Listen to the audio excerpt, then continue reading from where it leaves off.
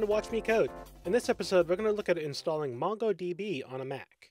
Now you can head over to mongodb.org and see all kinds of information about what this database actually is. And on the site, you'll also find information on how to install MongoDB on your Mac. Now honestly, I just did a Google search for install MongoDB on Mac, and I got to this page pretty quickly. I didn't have to search through the site. So if you look through the instructions here, you'll see several different methods of installing MongoDB.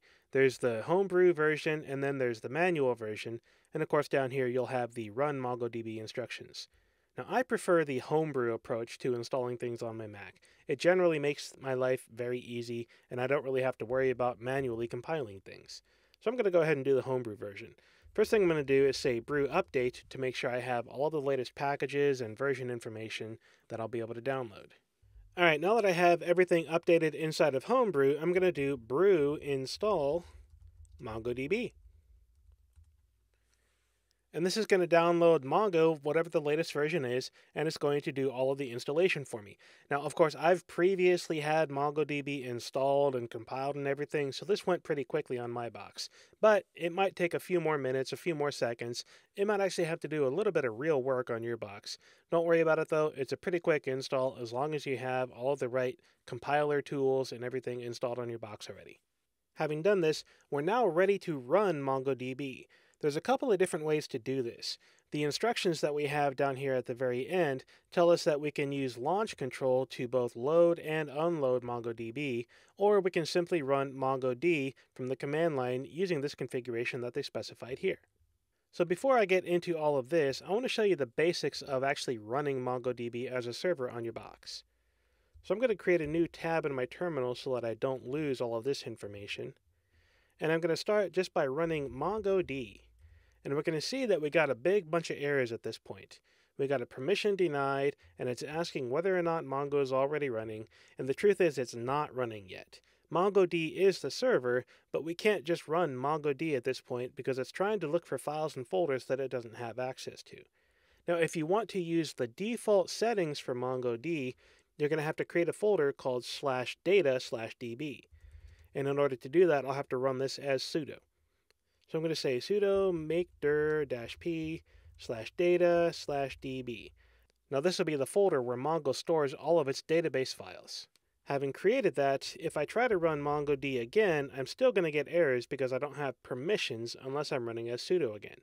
So I'm going to say sudo MongoD, and it will get everything up and running for me. We now have a MongoDB server running. I can come over here to a new terminal and I can say Mongo, which will get me into the MongoDB shell connecting to the server that I have running. Now I'm not going to show you how to actually do anything in this episode. That'll come up next. This will just get MongoDB up and running inside of your Mac and let you verify that it actually is running correctly. I'm going to exit out of this. I'm going to close down my server here. And now I'm going to go ahead and set up the automatic loading of MongoDB on my system. I don't want to have it running in that /root folder, and I'm going to do this for a couple of reasons.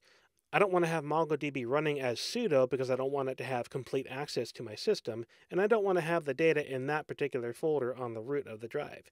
So instead, if we wanted to just run MongoDB on its own without having it installed as a service, I could copy and paste this command line right here, run this from a different terminal window, and MongoDB does get itself up and running.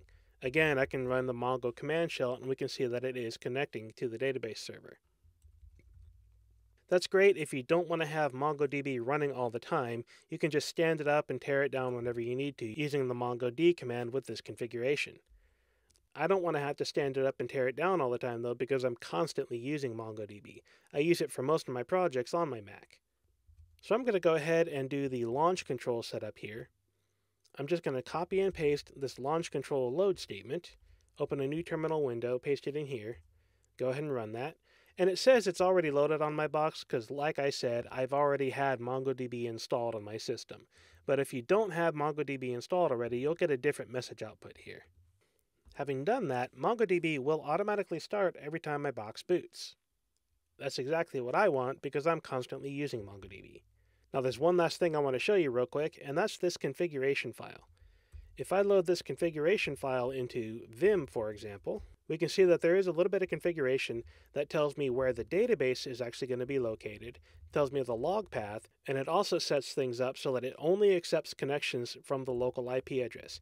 And this is kind of important in your development environment because you don't really want external connections getting into MongoDB on your box. Now, production systems, that's a completely different story. I'm not even going to touch production at this point. We're just setting up the Mac so that we can use MongoDB in our development environment. And having done all of that, having shown you all of these options, you should have MongoDB up and running and ready to go. And I'll have another episode coming up pretty quickly here where I'll show you how to use MongoDB to do a little bit of development.